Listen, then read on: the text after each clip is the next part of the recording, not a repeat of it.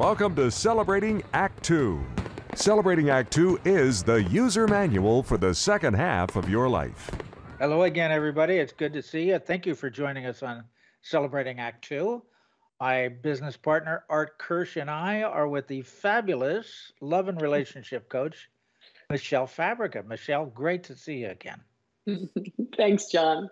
Hey, Art. Good to be here with you both. Hi, Michele.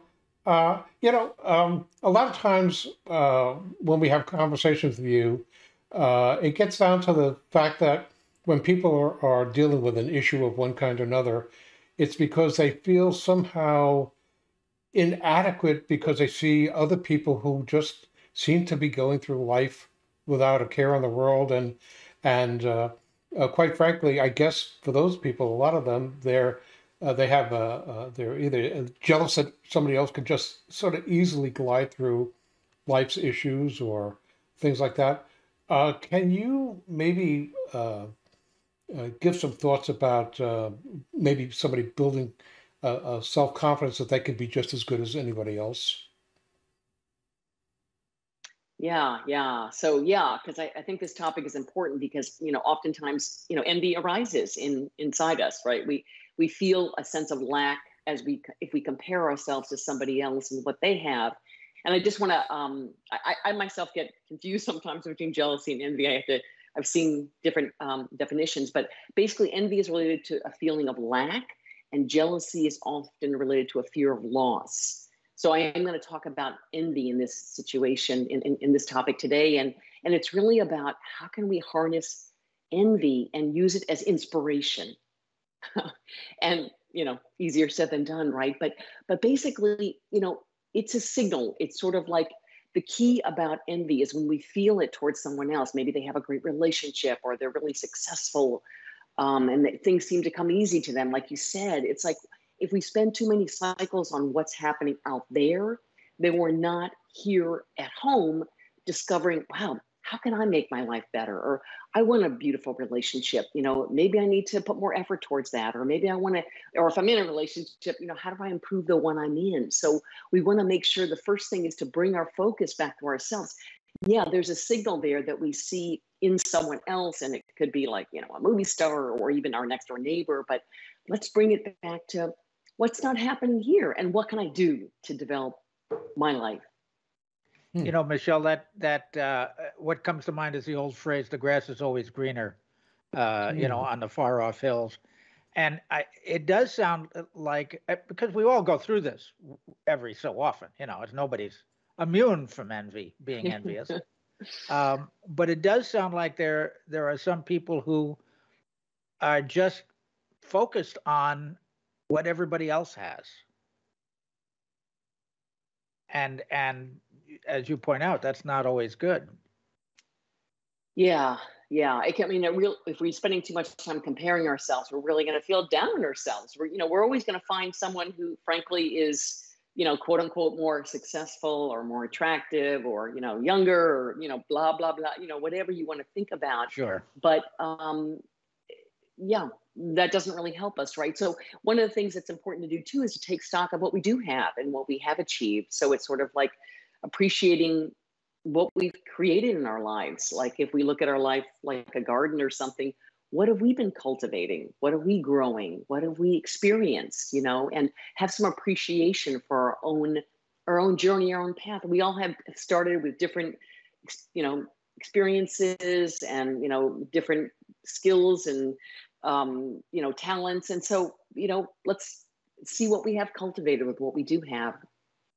Yeah. It seems as if maybe we need to take a page out of Mr. Rogers' book, and everybody is special, and we have our own pluses, not minuses. Forget about that. That's not Mr. Rogers' message. We all are special, and challenges. So maybe that's a good thing for us to pay attention to. Do you have any final hints on how somebody can increase their self-awareness and liking themselves more? Yeah, I do. So sometimes it's about to look deeper at what's going on. So we might like, maybe a friend got a big, new high-powered job, and we're like, wow, I'm feeling envious of that person, but yet I don't really want to have a big, engaging, high responsibility job. So what is it about it? So sometimes we have to get curious. We have to look a little deeper at what's going on. And it might be that, maybe they're getting some recognition that we're wanting more of in our life. And how can we find more of that for ourselves in our own way? Or even if somebody maybe gets laid off, we're like, God, I'd love some more free time, or this job isn't really doing it for me so much. So sometimes it's not directly what someone else has. It's what comes up in us. That's kind of like what to look at. And that's sort of the signals to pay attention to, because, one of my mentors talks about longing and discontent. And she sees she sees longing and discontent as sacred signals from our soul. And it's kind of like, rather than just like try to, oh, well, it's all good, we'll just be grateful here. Many of us were conditioned to not want more than we have, or not to be greedy, right? But sometimes it's good to take a look. What do you long for? And what are your discontents? And that's somewhere to kind of like start getting curious about, and not like to push them away, but to kind of like, ooh, information for me, right? Yeah. You have to be willing to look, as you say, deeply at yourself. Why am I feeling this way? And am I envious of that? Do I really want that? Or am I just being envious? Yeah. And is there something that I can do to change my situation and what I might want to have? And the final point I want to make really is that a lot of people think that there's like a limited amount of good to go around, limited amount of success or relationship joy or happiness or whatever. And it's really not true. I mean, there is plenty to go around, and we can have the attitude of abundance rather than like a scarcity mindset. Then we can just stay in that possibility and cultivate, what it is we truly desire. Yeah. Yeah. Wow. Great analysis. I appreciate that. That's helpful. Thank you. Yeah. For more on Celebrating Act Two, visit our webpage, follow us on Facebook, subscribe to us on YouTube, and tell your friends. Celebrating Act Two is the user manual for the second half of your life.